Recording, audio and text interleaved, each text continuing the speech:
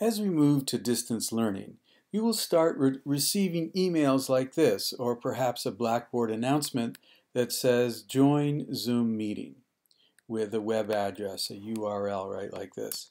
So I'm going to take that, I'm going to come up here to a new tab and paste in that invite for a meeting. You may notice that I'm using Chrome. That's a suggested browser that works really well with Zoom. So it just says launching, launching, launching, and that's because I have not yet downloaded the Zoom app. So what I'm going to do is come down here where it says download and run Zoom, and I will click to download it, do save, and it might be in your downloads depending on what browser you use or what operating system. For me, it's just showing up right here on my downloads tab, so I can click to open it. I will do continue.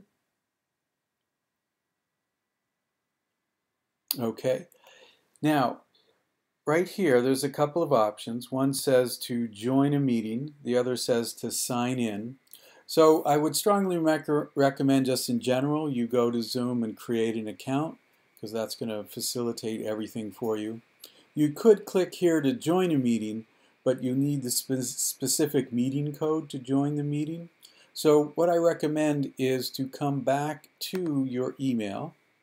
I'm going to take that, copy that same web address, and now that I've launched the Zoom app, I'm going to paste that in once again, hit return, and so now I get this dialog box. Do I want to open it with zoom.us? And I'm going to say yes. Depending on your browser or your operating system, this might look slightly different, but you want to open zoom.us. So you can see this is video conferencing, and so keep in mind, what you're wearing, obviously, because we all can see you.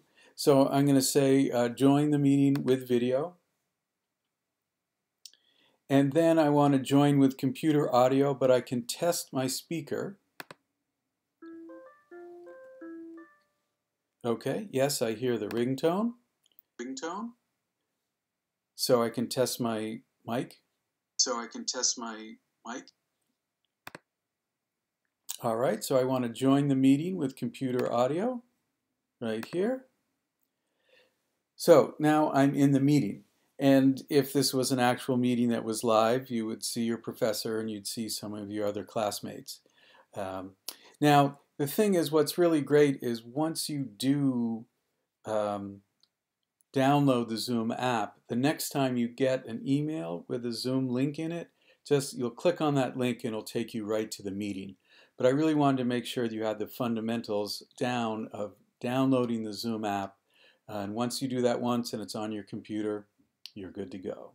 Have fun.